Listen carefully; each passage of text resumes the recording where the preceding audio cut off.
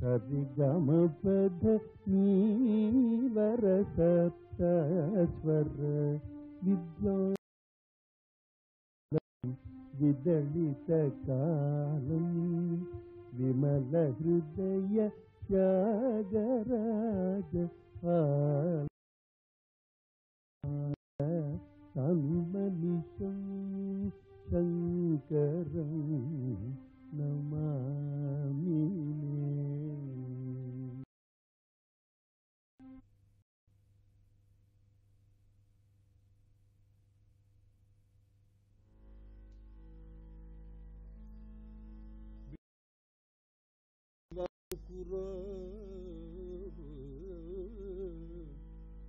జగదిదం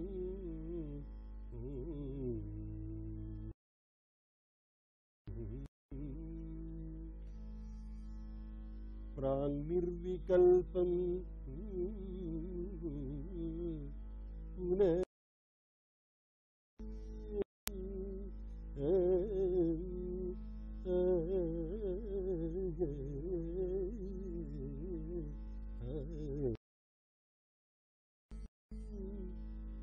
ప్రాణిర్వికల్పం పునః మాయ మాయా కల్పిత వైచిత్ర చిత్రీకృతం వైచిత్ర్య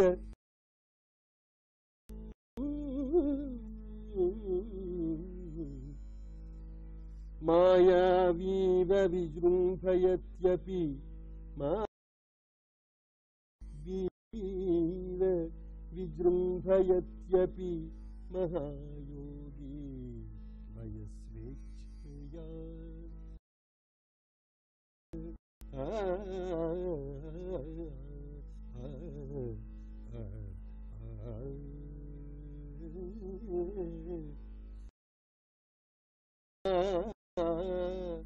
తస్మై శ్రీ గురుమూర్తయే నమ. ఇదం శ్రీ దక్షిణామూర్తి దక్షిణామూర్తయే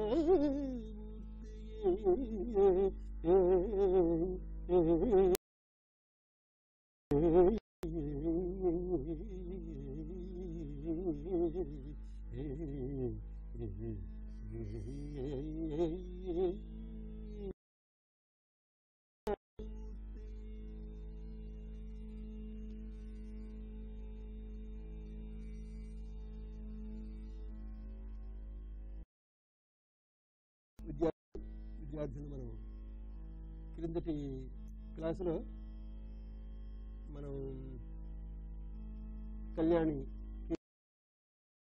నేర్చుకున్నాం, చరణం నేర్చుకున్నాం. ఇప్పుడు ఓం శ్రీ హరి ఓం.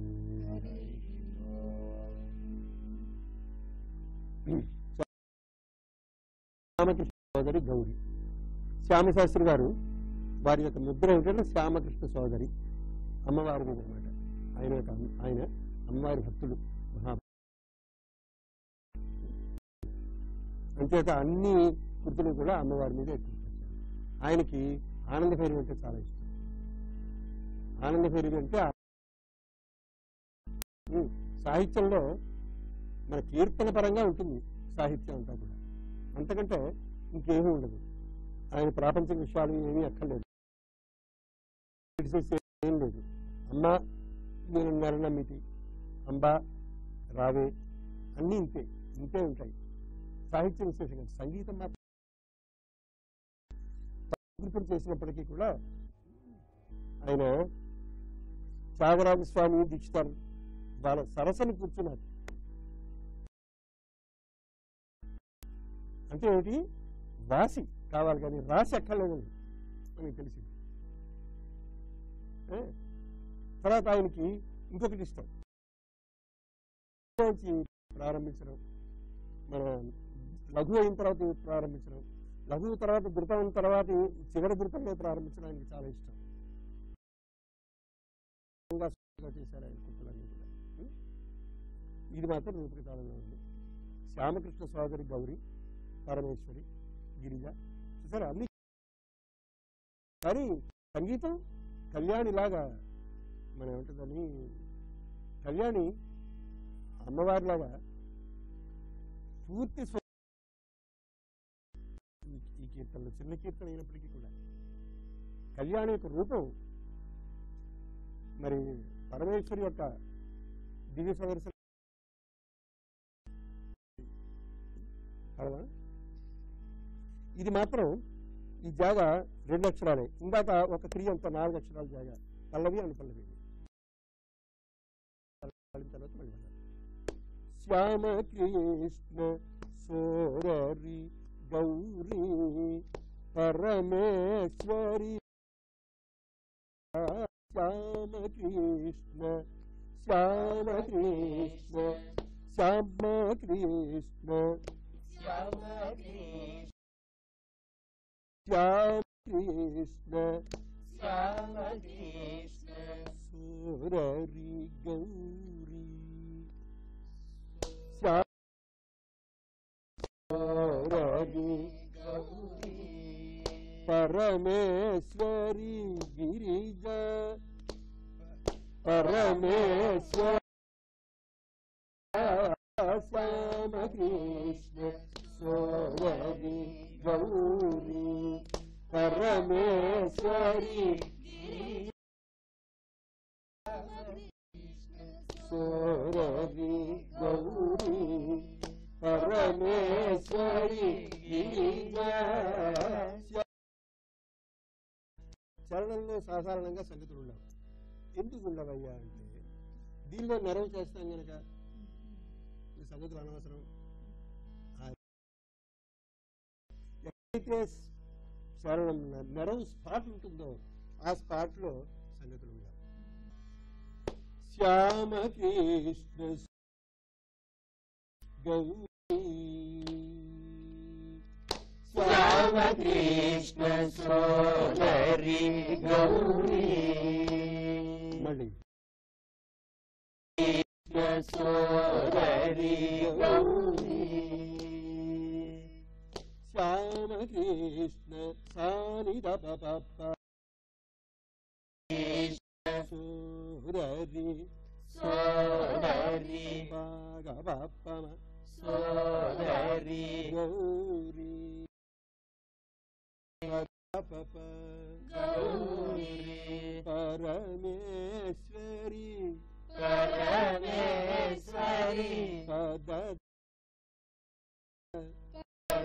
పరమేశ్వరి గిరిజ గిరిజ పరనిస గిరిజ గిరిజ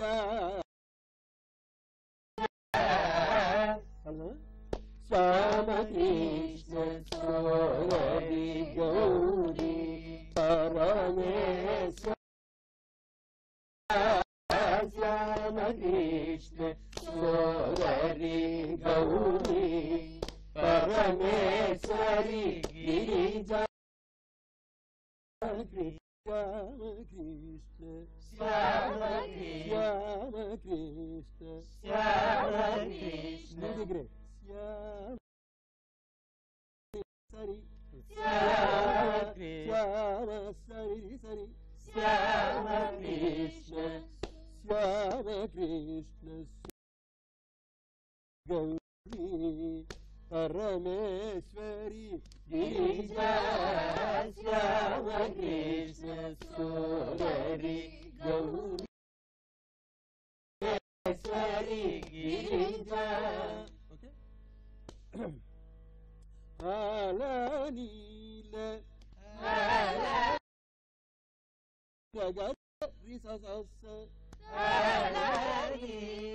జయణి కీర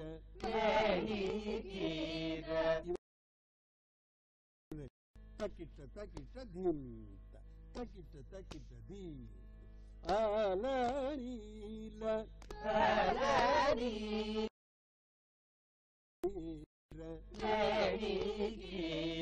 సని రసాని రపప వాణి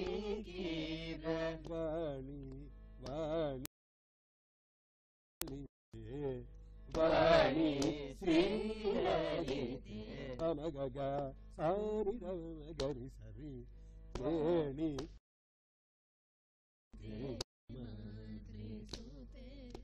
మొత్తం అంతా పడదా శ్యామ కృష్ణ సోదరి గౌరీ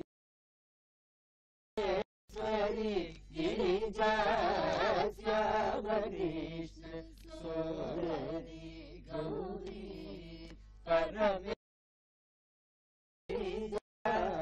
శ్యామ కృష్ణ సోదరి గౌరీ పరమేశ్వరి గిరిజా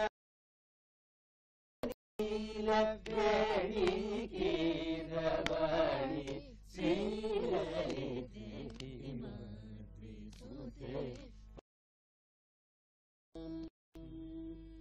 ఆలని రెండుసార్లు లాంటి ఇప్పుడు ఆలని వేణి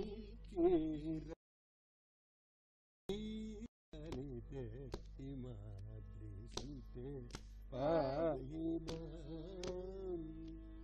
ఆలని కీరవాణి శ్రీలలితే హిమాద్రి సుతే పాహిమా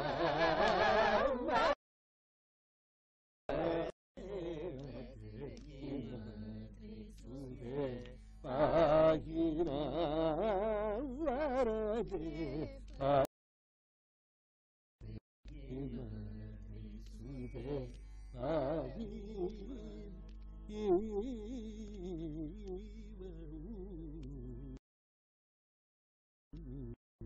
అనుపల్ల సోపల్ల సుమారు మధ్య వాసి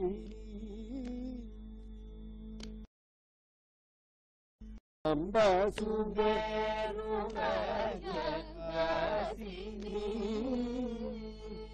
అంబ సుమారు మధ్య అంబ సుమారు మధ్య వాసిని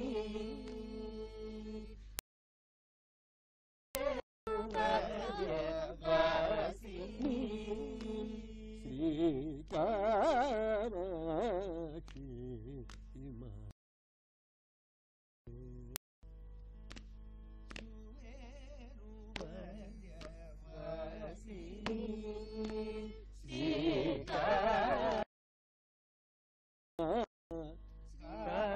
సని గారి సని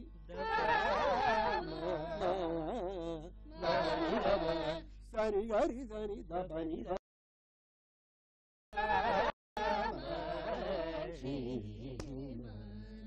సుతే పాహిమా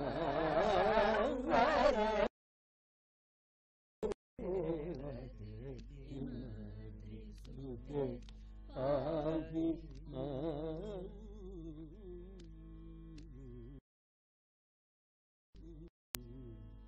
తర్వాత మనం మనోధర్మ సంగీతంలో మన రాగము కల్పన నెరవు ఉన్నాయి కదా రాగము తానము పల్లవి ఉంది కదా కల్పన స్వరకల్పన రాగము తానము స్వరకల్పన నెరవు మొత్తం 5 బ్రాంచ్లు అవును కదా దీనిలో అన్నింటిలో స్వరకల్పన సులభం మొదటి కాలం వేసుకుంటే మొత్తం తర్వాత వస్తుంది తర్వాత నెరవు వస్తుంది తర్వాత తానం వస్తుంది తర్వాత పల్లవి వస్తుంది మళ్ళీ సైమిల్టేనియస్గానే వస్తాయి కానీ అతి సులభమైంది ఇప్పుడు దీనిలో స్వరకల్పన ప్రయత్నం చేద్దాం ఇప్పుడు ముందర స్వరకల్పన వేసినప్పుడు మొదటి ఆవృతానికి ఎన్ని అక్షరాలు మొదటి కాలంలో ఎన్ని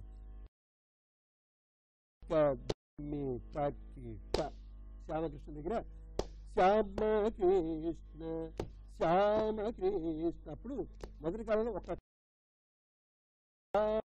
అంటే సాని అన్నప్పుడు సాని మొదలు పెడుతున్నప్పుడు అది గ్రహస్వరం న్యాసస్వరం అంటే మనం స్వరకల్పన చేసే స్వరాలు న్యాసస్వరం అంటాం. న్యాసస్వరం గ్రహస్వరం పక్క పక్కన ఉండాలి, ప్రొక్సిమో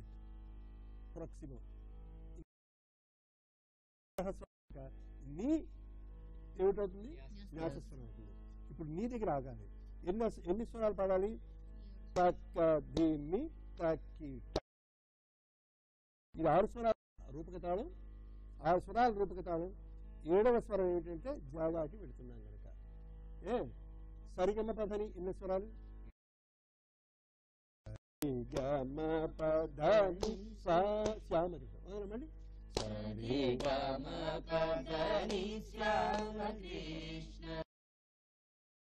అలాగే 7 స్వరాలు మీరు లోపల అనుకోండి, ఒక్కొక్కళ్ళే పాటలు చూద్దాం. సనిగప దాని, నిగప మపదని, మపదని, గరిని దమదని. అందరూ పాటలు చూద్దాం.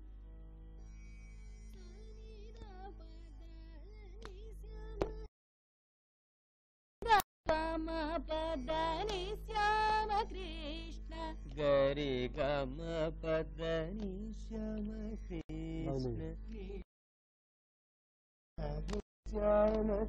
మనీ వీలు మనీ మనీ బని రిని గమ రిని గరిని గమ పదని శ్యామ కృష్ణ గారిని రమణి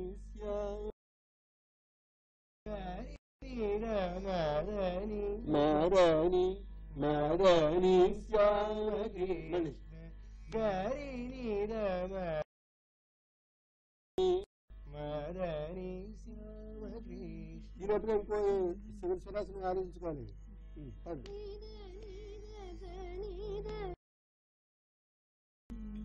అది అదనమాట. సాని దాని నీదా మా పదని దీనికి పెట్టుకోవచ్చు. మా పదని మగ మదని మగ మా పదని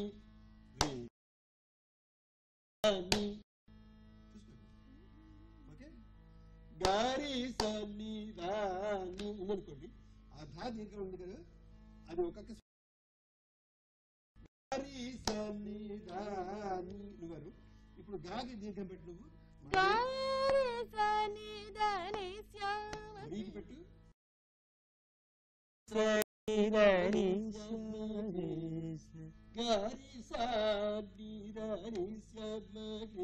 ఉపాయం అన్నమాట. 6 స్వరాలు ఒక తర్వాత అనేక రకాలుగా మనం ఇప్పుడు రెండు ఆవర్తాలు అయితే ఎన్ని స్వరాలు పాడాలి? 13 పాడాలి. గరాన్ని 14. ఇది 6 12. 2 ఆవర్తాలకి 12 స్వరాలు, ఒక స్వరం ఇది. పాడండి, ఏదైనా పాడచ్చు. అది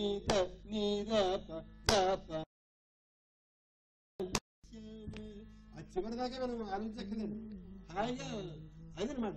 it is just like driving అనమాట. డ్రైవింగ్ అయినప్పుడు మనకి ఎంత దూరంలో ఎవరెవరు దాన్ని బట్టి అది వెళ్ళాలి అని తెలుస్తుంది కదా. అది ఎగ్జాక్ట్ గా ఆ సెన్స్ మన ఏమంటుందని బ్రెయిన్ సెల్లో డెవలప్ అవుతుంది. మీరు కొన్నాళ్ళు అలా పాడగా ఈ స్వరకల్పనే అంతే తప్ప ఆవర్తాలు అలా వేసుకోకూడదు. అది వేరే పద్ధతి, అది త్వరగా చెప్తాను. ఇది మాత్రం జాగ్రత్తగా 2 ఆవర్తాలు మొదటి ఆవర్తం విధిగా వెయ్యొచ్చు, మీ దగ్గరికి వచ్చేయాలి. రెండోది నెక్స్ట్ స్టెప్ ఏంటంటే 2 ఆవర్తాలు వేయండి.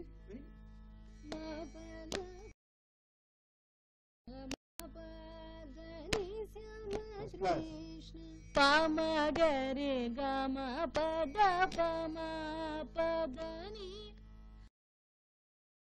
గమ పద పమ పదని శ్యామ కృష్ణ అన్నప్పుడు కొంచెం కొంచెం పైకి తోయాలి.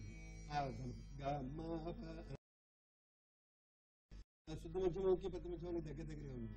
అదమ్మా గమ పదని గమ పదని శ్యామ పామగరి సరి గ మ పదని శ్యామ కృష్ణ సరి గ మ పదని శ్యామ కృష్ణ ని గరి ని రి ని ద ని ద గ మ ద ని ని స సా ని ని ర ర ప ప మ ప ద ని శ్యామ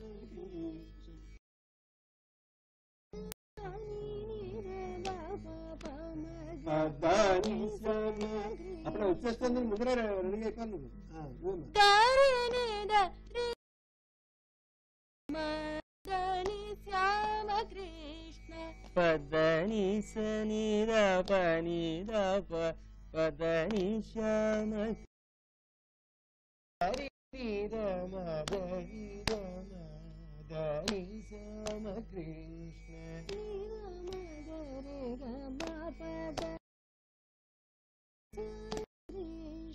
సాని గరి సని ద సాని ద పదని శ్యామ కృష్ణ సాని గరి పదని శ్యామ కృష్ణ సాని దరి సని ద గరి సని పదని సాని దరి సని ద పదని ద దని శ్యామ కృష్ణ మగరి మగరి గమ దని శ్యామ కృష్ణ. ఇక్కడ ఒక విషయం చెప్పాను. ఒక ఐడియాని మీరు మన లేకపోతే ఏమిటవుతుందంటే స్వరం వెయ్యడం అవ్వదు, స్వరం వేయడం అంటారు, దాన్ని స్వరం పాడడం అంటారు, స్వరాన్ని బాగడం అంటారు. కాదు, దాన్ని ఏం చేయాలంటే స్వరాన్ని చెప్తా చూడండి. పమగ ద పమగ నీరా పమద నిస నిస గని పద మప దని శ్యామ కృష్ణ గరిని రిని ద శ్యామ కృష్ణ గమ పగ పమగ గమ దని శ్యామ కృష్ణ హరి గమ పద్మ పదని శ్యామ కృష్ణ నిరిగ దని మదని గమ దని శ్యామ రామ మదని శ్యామ కృష్ణ నిగరి నిరి నిర నిరమ కృష్ణ గప నిరప సా నిరప దని శ్యామ కృష్ణ ద నిర సా ని శ్యామ కృష్ణ ని దని పదని మ పదని శ్యామ కృష్ణ పమ మ పదని శ్యామ కృష్ణ. ఒక ఏదైనా ఐడియా వస్తే అది కంటిన్యూ అవుతుంది. దిస్ ఈజ్ అర్థవంతమైన రెండో కాలం ట్రై చేద్దామా?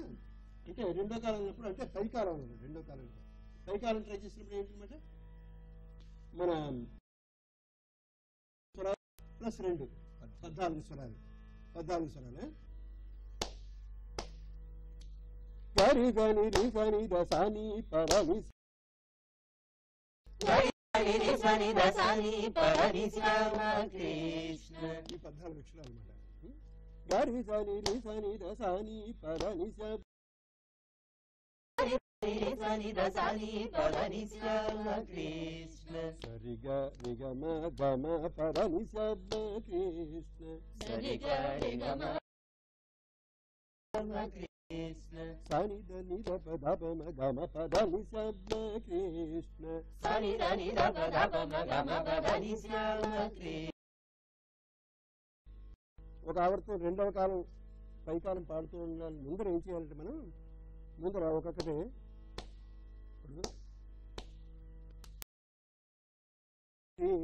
అన్నప్పుడు కిట్ట తక్క తక్క అని మపదని అని అనమాట.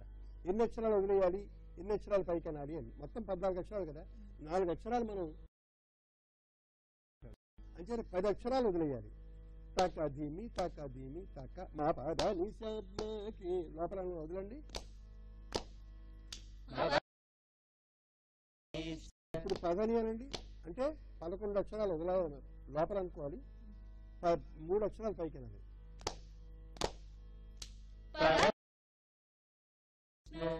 12 అక్షరాలు లోపల అనుకుని 2 అక్షరాలు అనండి. మళ్ళీ అంతే ఉత్తరం నీ అనండి. మళ్ళీ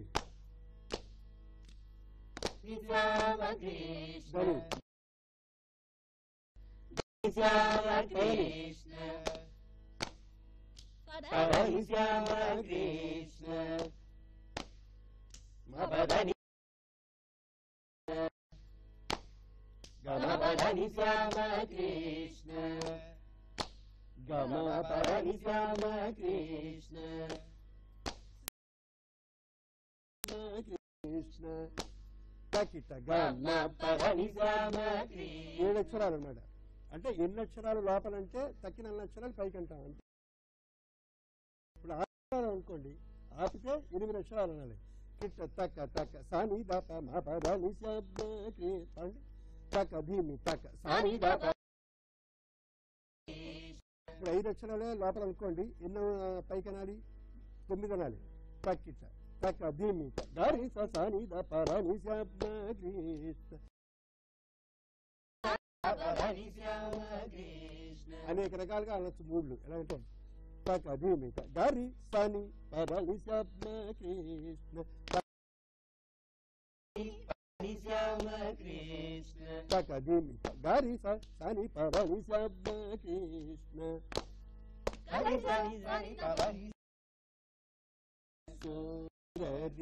గౌరీ ఇది అక్షరాలు యొక్క ఎలాగ విషయం. ఇంకొక ఇంతకంటే ముఖ్యమైన విషయం ఏంటంటే స్వరము కల్పన ఎలా చేయడం అనేది. కల్పన ఎలా చేయడం అంటే ఒక 4 స్వరాలు తీసుకుని